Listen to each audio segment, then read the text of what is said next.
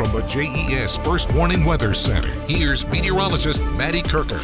All right, welcome back. Time now is 7:09 on this beautiful start to our Friday. You can see we've got mainly sunny skies out there at the Virginia Beach oceanfront. And I do hope that you're watching this morning looking for a reason to be out and about. And the weather should be one of your biggest reasons because we've got low humidity today and pretty comfortable temperatures given the fact it's going to be the end, or it is the end of June. Temperatures right now are in the mid to upper 60s currently, 65 for the peninsula and 67 in North Carolina. Dew points currently very comfortable in the low 60s, and the dew point is the measure of moisture in the air. Whenever you have those numbers in the 60s or 50s, it translates to pretty dry air in place. So it is going to feel pretty good on your skin out there for the day today.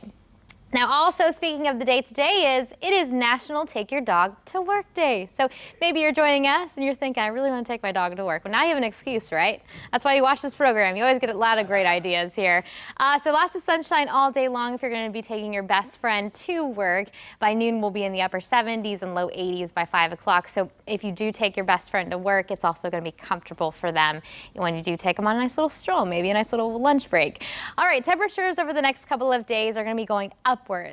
For the day today, we're looking at 82. Normal for this time of year is actually 88. So we're well below normal. We'll take it.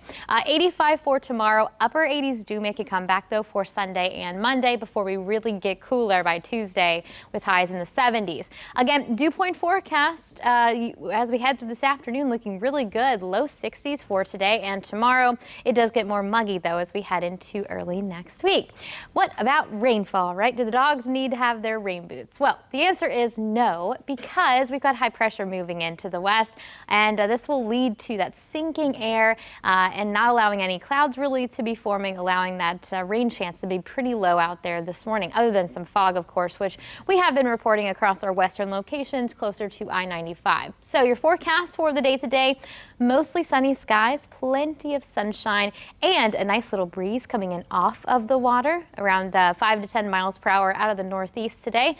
Heading into this evening, a wonderful evening as well. Overnight tonight, mainly clear skies. I do think we'll have another round of fog tomorrow morning. So heads up if you have any plans early on Saturday. Models want to paint in some fog. Second half of Saturday, though, mostly sunny once again. So another beautiful day on tap for tomorrow.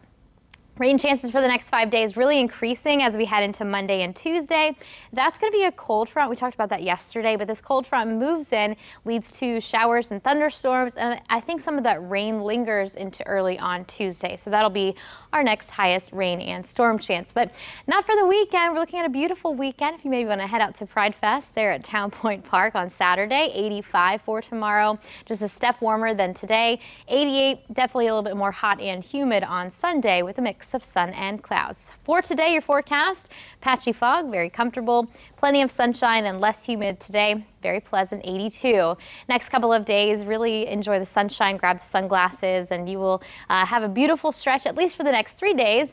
Then as we head into early next week, this is our next cold front. This cold front could actually lead to some showers and thunderstorms out across the region, and then some lingering showers though as we head into Tuesday. Tuesday also is going to be the coolest day with highs in the upper 70s.